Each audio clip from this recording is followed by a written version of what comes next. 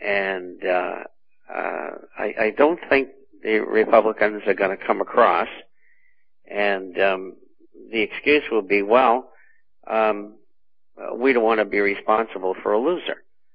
And they're right. It is going to be a loser. I expect the results of that stimulus package to last from 3 to 9 months, and in all probability 3 to 6. So, what do we get? Probably something on the order of 90 to 180 days, and it'll be history. If you're going to do a program like that, the only way to do it is to go where it's needed the most. Now, I know that the financial entities are bankrupt. They should be allowed to go under. But, of course, they own the Fed, so they're not going to allow that to happen. They don't care about the American people. They just care about their wealth and power. But the way to do it, if you're going to spend that kind of money, which is $12 or $13 trillion, let's take it and let's find a way to give it to the American public.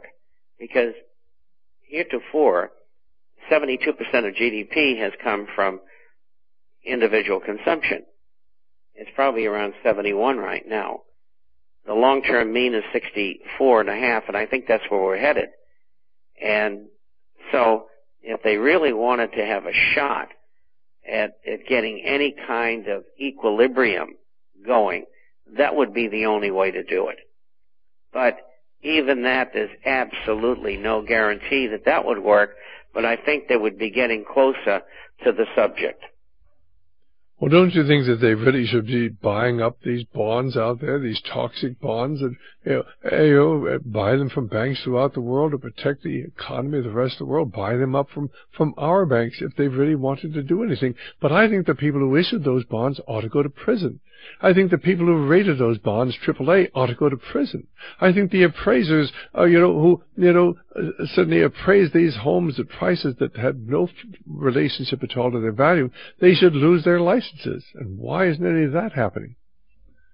Well, it's a good question, and it involves the whole, I call it the daisy chain. And you got the Fed who told the raters to rate them.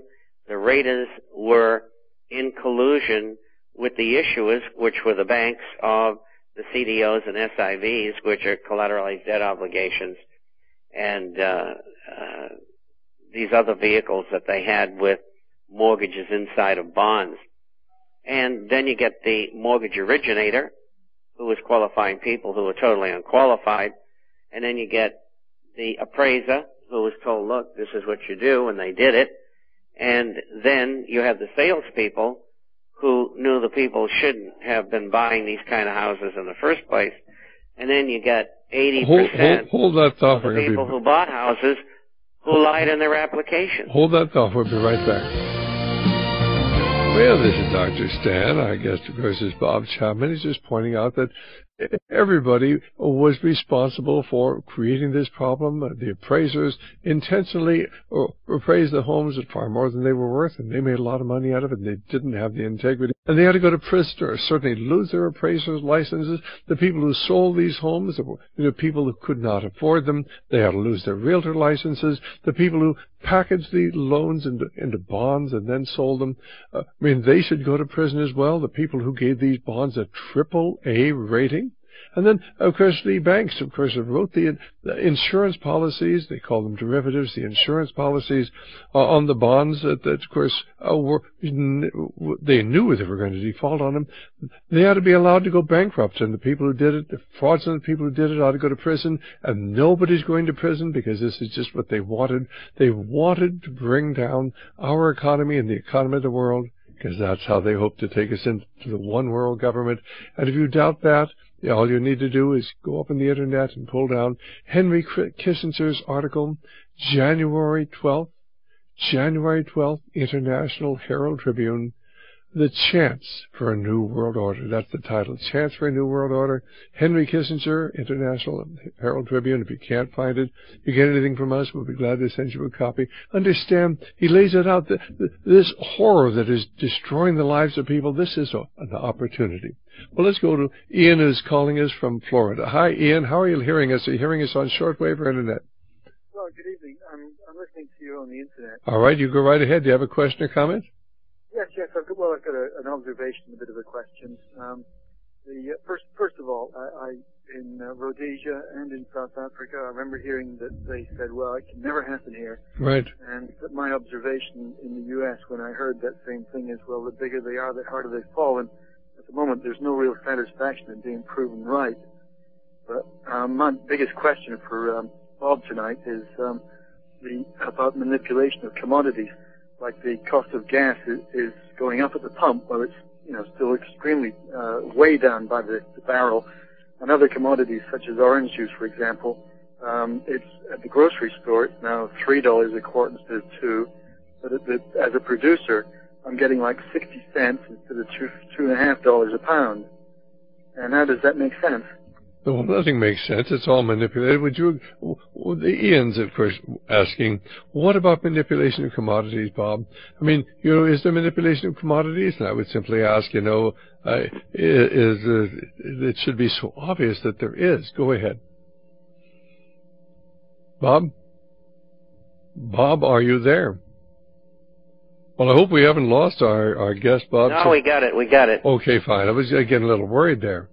Go ahead. The question is, are the commodity markets manipulated?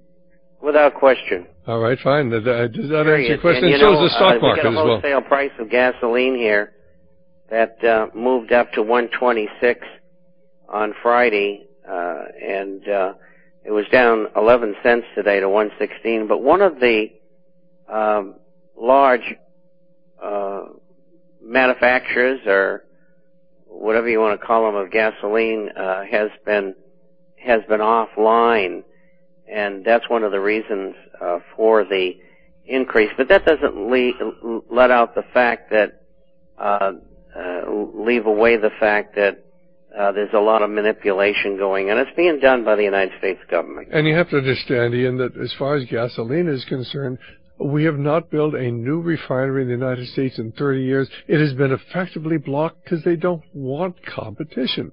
And the oil companies have done everything they could to promote the environmental movement, which, of course, has blocked competition. This is why they don't want nuclear energy. They don't want competition.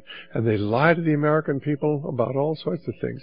Anything else, Ian, before we let you go? Well, no, I don't want to tie up the time, but, I just see it's very difficult to make a living these days with these manipulations going on. But it's going to be a lot harder before long. So, just grit your teeth and you'll look back on these days as the good old days. Well, I'm already producing orange juice at a loss. Right. It makes no economic sense for me to do this anymore. All right, I know it's tragic then, but they want to destroy the infrastructure of our society. That is what they really want. And it's not only ours, it's everybody's. Right. It's just that we in Western Europe are the prime cases. In fact, if you've never read Bye-bye, and thank you so much for calling. And let's go to Kent, who's calling us from West Virginia. And hi, Kent. How are you doing? Hi, Dr. Kent. Hi, Bob. I heard something not too long ago, and I forget from which channel, but they said that 20% of the British economy was what they called financial products. I don't know whether Bob knows anything about that. And that makes me think that, all these financial products are going to be worthless, and Britain is going to take a tremendous, tremendous fall. Well, that's an interesting thing. Of course, the city is part of London. It has a separate government, a separate police force. It's above the law. It's where the financial centers of the world are, there in New York City. We'll be back in just a moment, and Bob will tell you the answer. Bob, it's just a moment here. We got to go to...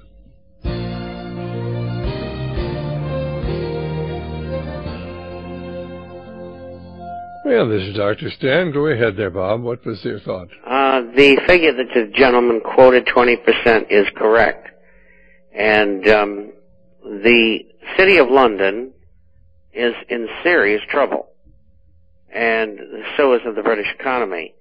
and we cover Europe and England extensively in the International Forecaster, the whole world, but they in particular because of the commonality of background and interests and way of doing business. But if you're watching the pound, it's come down from essentially 202. It's now 142,